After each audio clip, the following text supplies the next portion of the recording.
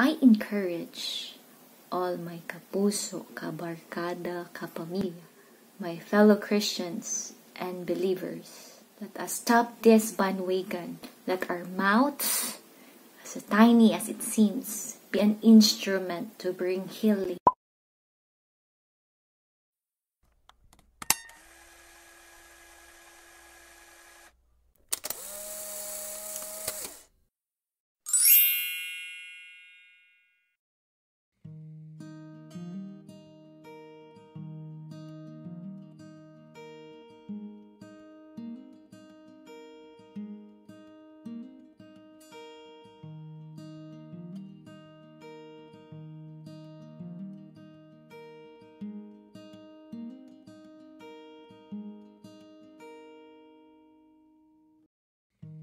The tongue can bring death or life.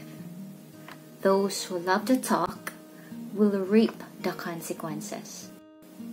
What if I could speak all languages of humans and even of angels? If I did not love others, I would be nothing more than a noisy gong or a clanging cymbals. If I give all I possess to the poor and give over my body to hardship that I may boast but do not have love, I gain nothing. Love is not just a word to be felt, but it must be an action word to be executed. Love, it does not dishonor others. It is not self-seeking. It is not easily angered. It keeps no records of wrong. I encourage all my kapuso, kabarkada, kapamilya, my fellow Christians and believers, let us speak life rather than distraction. Speak health rather than declaring illness. Speak hope rather than spreading the desperation. Speak in peace rather than igniting conflict. Speak to give comfort rather than of despair. Speak love rather than hate.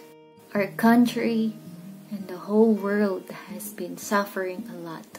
We have been anxious about what tomorrow brings. Are we going through the motions? Do we speak to heal or to ignite more fire?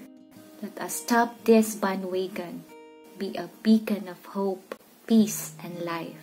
Let us start from within ourselves, our family, to our sphere of influences, until we all together spread that kind of love that goes beyond our failures and differences.